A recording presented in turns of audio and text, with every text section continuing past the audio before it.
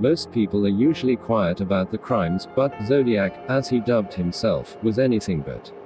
From 1968-1969, he terrorized San Francisco with his murder spree, taunting the police with his coded letters to the local paper.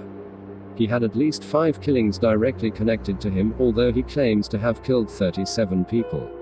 His terror began when Betty Lou Jensen, 16, and David Arthur Faraday, 17, were found lying outside of the bullet-peppered car. Jensen was found dead at the scene with 5 gunshot wounds to her back, while Faraday died of a bullet to the head en route to the hospital. Half a year later, a couple who parked the car 4 miles away from that crime scene was also gunned down, 1 injured and 1 killed.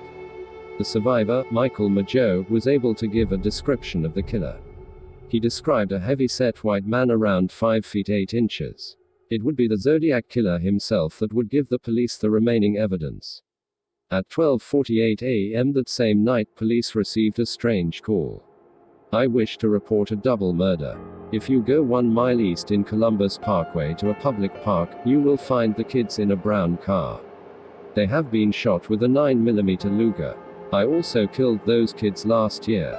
Goodbye. A month later, newspapers received the first letter from the Zodiac Killer. He demanded and published the letter on the front page or he'd go on a killing rampage. The letter described the murders, all written with mysterious ciphers that seemed to form a code.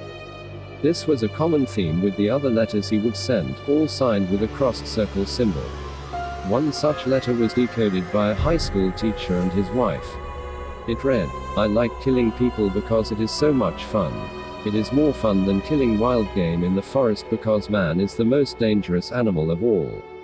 To kill something gives me the most thrilling experience. It is even better than getting your rocks off with a girl. The best part of it is that when I die I will be reborn in paradise and the ones I have killed will become my slaves.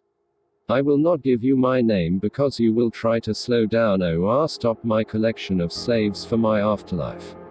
The Zodiac Killer would go on killing and leaving frustrating evidence for the police: coded letters, anonymous phone calls, the crossed circle written on victims' cars, sending over blood-stained shirts, accounts from survivors, but the police never found him.